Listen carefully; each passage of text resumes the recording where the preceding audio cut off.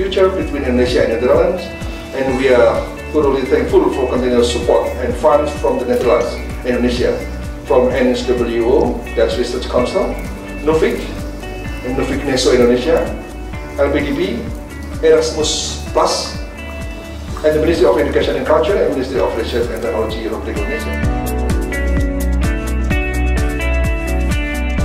It's one of the most famous and productive agriculture producers, not only in Europe but I'm sure also in the world.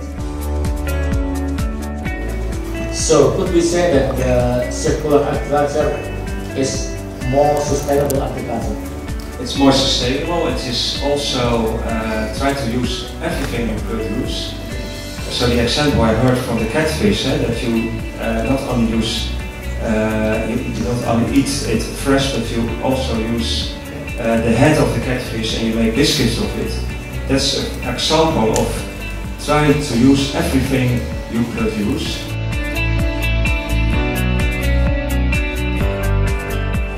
What can the Netherlands contribute to secure food security by reducing food loss? Because when you realize the cost of food production and you waste, you have a lot of food waste, the production costs for the environment, etc. are too high. So we can save a lot of money also for the consumer by preventing food waste. But because all the food that is grown, transported, processed, packaged, it uses also energy, raw materials, water, and therefore burdens the environment. And it also costs money. Is it agriculture and is circular agriculture the best one to address those challenges that really happen around the world? And how is your country's resiliency in facing this problem in this field? Thank you.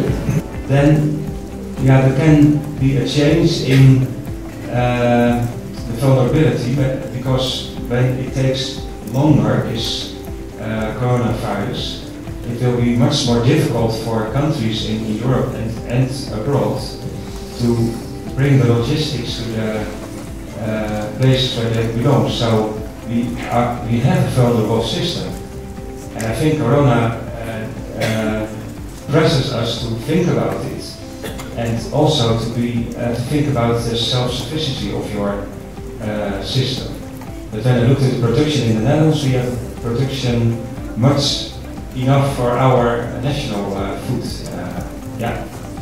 Agriculture is very important for the future of your country, and it's important for every inhabitant of your country, because food, we need everyday food, we need healthy food, we need a healthy body to work, to study, and to have a good life. Thank you very much.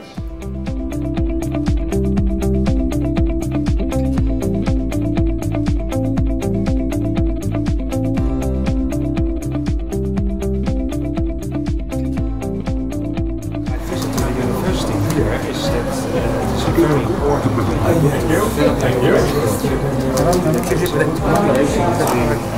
farmers, businesses, but also the universities.